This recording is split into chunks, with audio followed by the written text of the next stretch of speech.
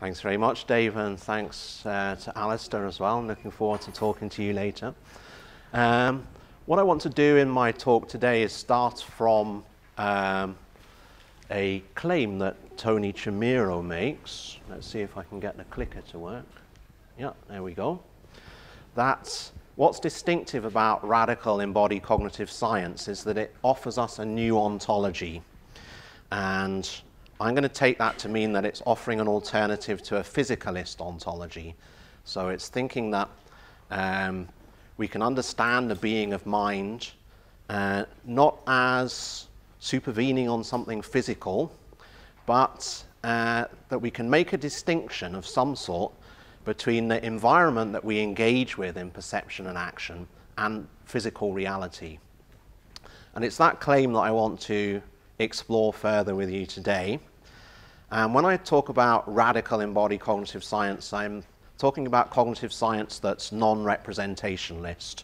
And so that comes in many different flavors. There's inactivism, which I'll mention later on. But the way that Tony's developed it and the work that we're doing in Amsterdam as well is combining an ecological psychology approach with dynamical systems theory. And where does that meet up with Gestalt psychology? Well, in many interesting ways, actually. Now, whether or not Gestalt psychology was non-representationalist, I think, is something we could discuss and debate.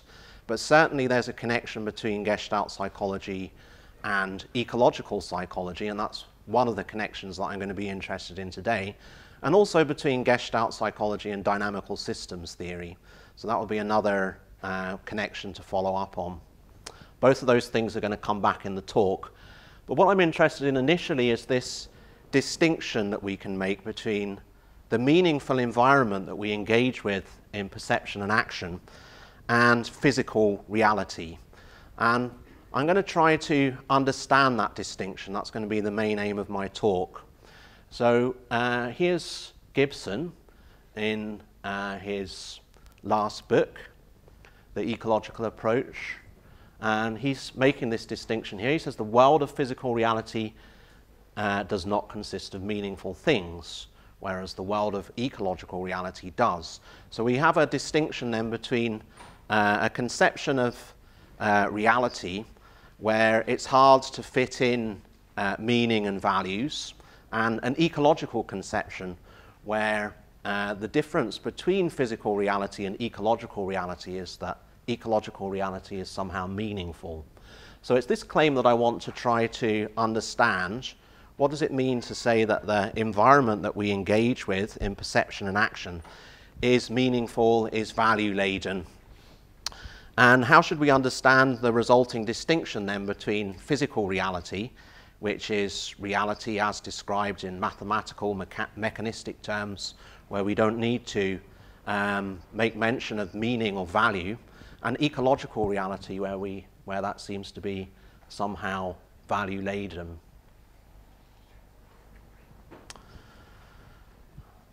A starting point for thinking about how, or what it means to say that reality is meaningful, that ecological reality is meaningful, is to start from the concept of valence. So in early work from Gibson, he describes how the path that a car travels along on a road can be thought of in terms of a line of forces. We can think of there being parts of the road that have negative valence that push us away from them, and parts of the road that are safe to travel along, a field of safe travel. And this idea of valence as something that we experience, the emotional significance of reality, is a central claim that I want to try to unpack and understand a bit more. Because it's a claim that we find in ecological psychology, but also in Gestalt psychology. Gestalt psychologists talk about objects as having what they call a physiognomic character. And what they mean by that is that they wear their emotional value on their face in the same way as somebody's facial expressions. You can read their emotions from their facial expressions. So similarly, the objects that we encounter in the environment, we can read their emotional significance. And so you can see this here in this little diagram here from Gibson and Crookes.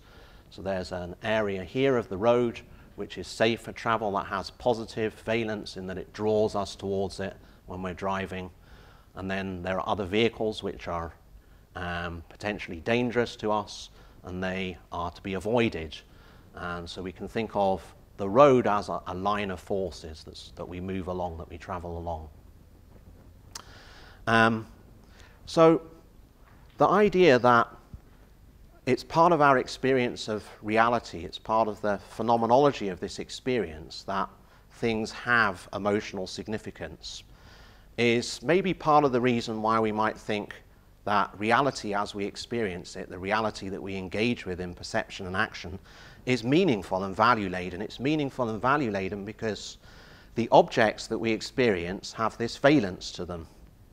So that might be one reason for thinking that we can make this distinction between the reality we engage with in perception and action and physical reality, because the reality that we experience has this physiognomic character. It has this valence to it. And this kind of distinction leads Kafka, in his 1935 Principles of Gestalt Psychology, to draw a distinction between what he calls the geographical environment and the behavioral environment. We can think of this as a distinction between the environment as it's experienced from a point of view. So the geographical environment is the environment from a third-person point of view. And his example that he gives is a little story of a man who rides across a snowy plain and finds himself in an inn and meets the innkeeper, and the innkeeper tells him that he's just ridden his horse over a frozen lake constant. And frozen lake constant can be understood as part of the geographical environment, a place in the geographical environment, or it can be understood as this snow-covered plain that supports locomotion. And so the behavioral environment then is the environment understood from the perspective of the agent, the environment that has these lines of forces that push us away or pull us towards them. Whereas the geographical environment is the physical environment, the frozen lake constant in this example. We find a similar distinction between physiochemical environment as it's described in activism and the behavioral environment, in that inactivists argue that our sense-making activities, our bestowing meaning on things, actually turns a physiochemical environment into a sensory-motor environment, a behavioral environment, an Umwelt. So the classic example is the bacterium that is moving along a sucrose gradient that it's sensed. As soon as it senses the sucrose gradient, it begins to tumble until it finds the right orientation, and then it moves along the sucrose gradient, moves forward along the sucrose gradient. And Evan Thompson says of this example that the sucrose only has meaning and value as the, or in relation to the bacteria's metabolism. So it's only through the sensory motor engagement of the bacteria with the sucrose that the sucrose takes on meaning and value of a nutrient. So apart from the bacterium's sensory motor engagement with the sucrose, it lacks this meaning. So there's a way in which the sensory motor engagement of the bacteria transforms the physiochemical environment into a meaningful environment, into an Umwelt, into a behavioral environment, to use Kafka's expression. And this transformation happens in part based on the self-producing identity of the bacterium as a living system. So anyone that's not familiar with inactivism, the core claim of inactivism is that there's a continuity between living systems and cognitive systems. So we can understand the organizational properties of cognitive systems based on the kinds of organizational properties that living systems have. And living systems are operationally closed, so they're made up of processes that produce and maintain themselves over time in their interactions with the environment. So the idea is that we can use those very same organizational properties to understand what cognition is. And in this particular example, we're seeing a basic kind of cognition in the bacterium's engagement with the sucrose, in that based on its identity, based on its organizational properties which are produced and maintained over time, the bacterium gives meaning to the environment. It turns what would otherwise be a physiochemical environment where there's sucrose that's not yet a nutrient into something that has meaning and into something that has the meaning and value of a nutrient. Okay, so what I've done so far is show you that there's a distinction between the behavioral environment and the geographical, physical environment that was originally to be found in the writings of the Gestalt psychologists, but it's also there in ecological psychology, and it's also there, I'm not going to fall over it, in the enactivist writings. So we have a common claim to at least two branches of radical embodied cognitive science. There's this distinction to be made between the physical environment, the geographical environment, physical reality, reality as described from a third-person point of view, and the behavioral environment, which is the environment that's given meaning from the perspective of a living system in the case of enactivism. We'll see that ecological psychology has slightly different ways of making this distinction. So the question I want to take up now is, what's the relation then between this behavioral environment, the environment that has meaning and value for living systems according to enactivists, the environment that is perceived in terms of valences, and our geographical and physical environment? How should we think about the relation between these two conceptions of the environment? In Gestalt psychology, I think you find the claim that the behavioral environment somehow mediates between the agent and its behavior and the physical environment. So the behavioral environment is, in some sense, that I'm going to try to unpack, mediating between the physical environment and the behavior of a person or an animal. And I think that claim gets them into all kinds of trouble that ecological psychology avoids. And so I want to suggest that this idea of the behavioral environment as mediating is not something that non-representationalist cognitive science should embrace. They should rather embrace a view of the behavioral environment and the physical environment as being more entangled in a way that I'm going to try to explain as my talk goes on. So why did, what exactly, sorry, before we go on to the 5 phenomena, what exactly led the Gestalt psychologists to understand the relation in these mediating terms? Well, I'm going to suggest that what's behind it is the principle of psychophysical isomorphism, which is the way that Gestalt psychologists understand the relationship between the dynamical self-organizing processes in the brain and consciousness. They take there to be a relationship between what we would now describe in terms of self-organizing processes and the contents of consciousness, which are organized and have this Gestalt quality to them, have this physiognomic character that I described. The relation between them is one of isomorphism or correspondence. And one claim that everyone knows Gestalt psychologists want to make is that we can't understand the organization of experience in terms of sensations.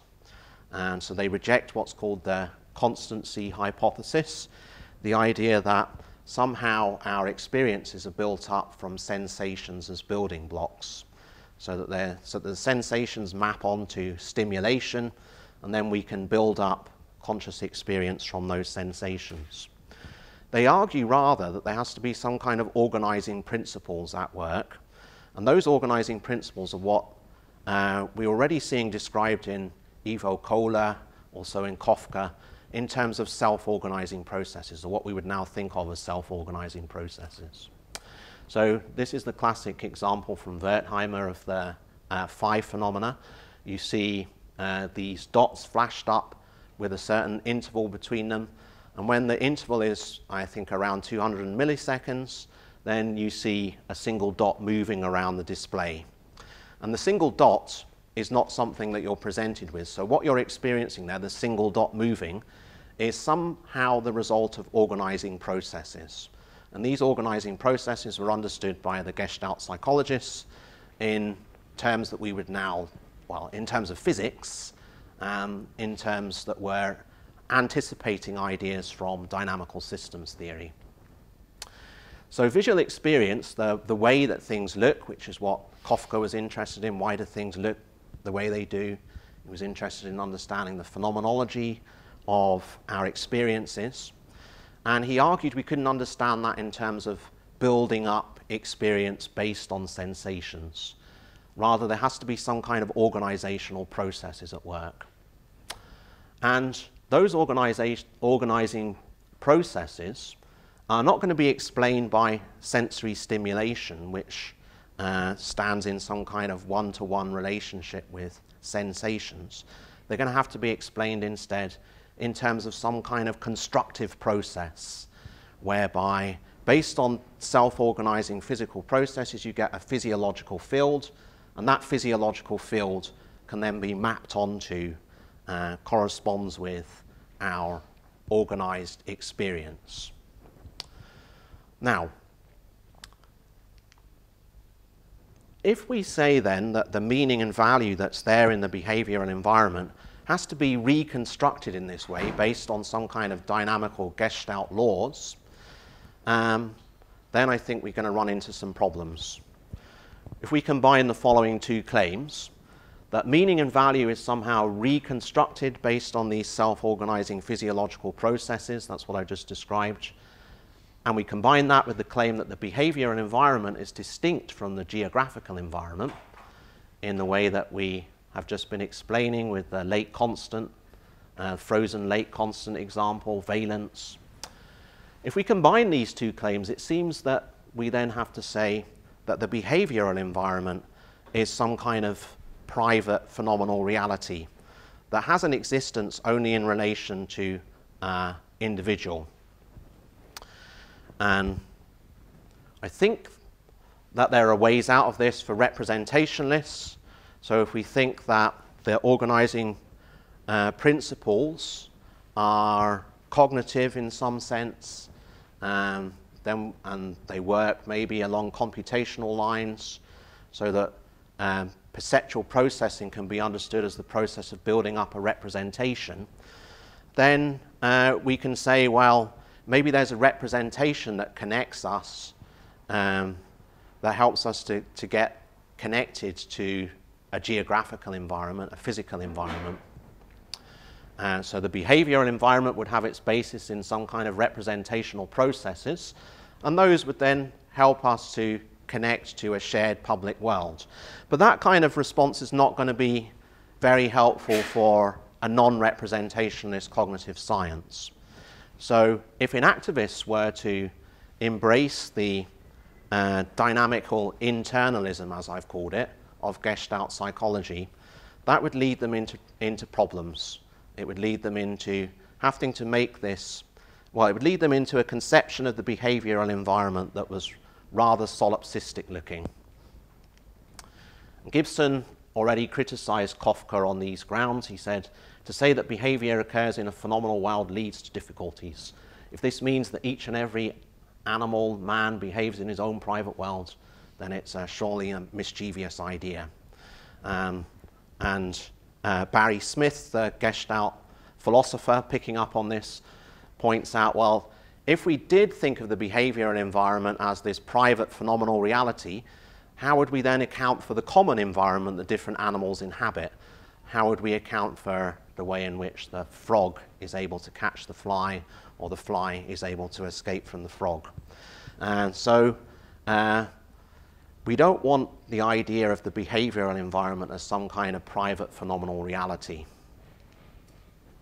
So I want to suggest that what's doing the mischief here is actually an idea of stimulation that Thomas Lombardo has called optical pointillism, and that the Gestalt psychologists seem to have subscribed to. So at the same time as they were denying that experience is built up from elementary sensations, they were still accepting a view of stimulation as kind of atomistic and point-like. And so what arrives at the retina are lots of isolated sensory stimuli in the form of light. And I think that if we reject optical pointillism, which is what ecological psychologists do, then we have a different way of thinking about the relation between the behavioral and the physical environment. And that's what I want to finish up explaining. I'm going to have to go quite quickly because Dave's already showed me I've only got 10 minutes left. So instead of thinking that the structure has to be built up from organizational dynamical processes in the brain, let's say, we can instead think that there's structure that's located distally and that's preserved in what Gibson called the medium of reflected light. I want to think a little bit about this notion of the medium, raise some critical questions about it, and that will lead me to, I think, an alternative view of how these two notions of the environment are related. So the medium, as Gibson understands it, is a set of points of observation that can be occupied by a moving animal, and that light and the medium carries energetic forms of stimulation such as light, sound vibrations, mechanical vibrations, and so on. So the perceiver is surrounded by this medium, moving through it, and the medium is both what we move through and also what provides us with our sensory information. And Gibson argues that the medium is structured in such a way as to allow us to directly perceive the layout of the environment. This should all be familiar to anyone that knows anything about ecological psychology. The surfaces of things act as an interface between the substances that are the layout of the environment and the medium, which is carrying information about those substances. And so at each observation that the animal can occupy, there's information that converges to that point of observation that specifies the layout of the substances in the environment. So we can make to make this a bit more clear, we can make a contrast between an environment where light is distributed in such a way that it doesn't really contain any useful information about how the substances are laid out, and an environment in which that's not the case. So the fog-filled medium here, light converges on a point of observation, but it's scattered by the fog, so you can't learn anything about the way that the surfaces in that environment are laid out. And therefore you can't learn anything about the substances, because the surfaces are the interface between the medium and those substances. Whereas in a non-fog-filled medium, you have a perceiver that's moving around, and the medium is being transformed in such a way as to carry information about the substances. And so you can see here what Gibson called the ambient optic array in his picture of this from the 1979 book. And there are there's light bouncing off the surfaces in that environment, and that light is then converging to a point of observation in such a way that the perceiver is able to pick up information about those substances and where they are. And ultimately, what Gibson wants to argue, what you can do with those substances. You can pick up information about the affordances of those substances. So what I want to do in the last part of my talk is to raise some questions about the information about idea, and then go back to the behavioral and geographical environment distinction, and say a little bit about how to think about that from a ecological perspective. Well, we ought to already be able to see that there's not going to be a hard distinction to be drawn anymore, because the medium that's providing you with information about affordances is not distinct from the layout of the substances and surfaces in the environment. So there's not a mediation anymore. The behavior and environment is not mediating between the agent and the physical environment. Or if it is, then it's not doing that in a mischievous way. It's not doing that in such a way as to create a solipsistic reality around the perceiver. But to finish up, I want to ask some questions about the medium, and this is based on work that I'm doing with Ludger van Dijk in Amsterdam. And so, water, is it a substance or a medium? Well, Gibson says it's a medium for fish, but it's a substance for terrestrial animals. But what happens when we start using diving equipment? Well, what happens for children that live in Thailand who are able to see underwater because they've acquired skills of diving at a very young age that give them a visual acuity that's much more precise than you find in normal children or in other children? Well, what seems to be happening here is that what would count as a substance for a terrestrial animal, now based on our skills, now based on our equipment, becomes a medium through which we can see the surfaces, the substances of this underwater environment. So instead of thinking of the distinction between medium and substances as a hard and fast distinction, I want to suggest a different inactive take on this, that we think of this distinction as one that's dependent on the skills of the animal, dependent on the actions, the skills, the skilled engagement of the animal. So when you're wearing diving equipment, then the underwater environment is a medium. But if the diving equipment stops working, let's say, then the underwater environment suddenly becomes a substance for you, one that is potentially life-threatening. So the status of the environment as either a medium or a substance is dependent on our skills, is dependent on our skilled engagement with it. And Ludger, in his work on information, has argued that the kinds of correspondence between the ambient array and the structure in the environment we should think of as dependent on its use for its counting as information. So that correspondence relation between the array and the physical environment only gets to be information, in its use, in its skilled engagement with it by the agent. So you might have thought, well, has Gibson really escaped the idea of the behavior and environment as some kind of mediating link between the agent and the physical world? Well, we want to argue that he has escaped that mediating view of the behavior and environment, because the medium which connects us to affordances only does that work for us, only counts as information through its use, through its actual being made use of in the animal's engagement, in the animal's coordination with affordances. So, to wrap up,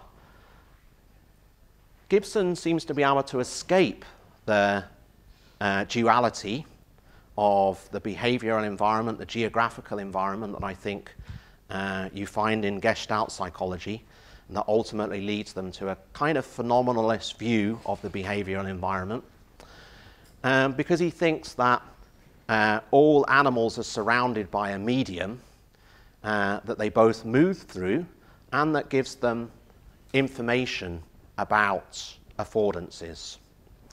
And then picking up on this notion of information about affordances, I finished up by arguing that that information only gets to be about affordances through its actually being used, through its being taken up in skillful action by an animal. And so we shouldn't think of information now in the ambient array as some kind of mediating link between the agent and the environment, because there literally is no information there until the agent begins to skillfully engage with affordances. I'm not going to talk more about affordances, but we think a similar kind of claim is going to apply to affordances. So affordances literally get their form, get their determinacy through the actions of individuals, through the individual's engagement with those affordances. And we have a story about how that engagement has to be understood in terms of social practices in the case of humans. And so it turns out that affordances depend for their existence on social practices. But that's a topic for another paper. Thanks very much.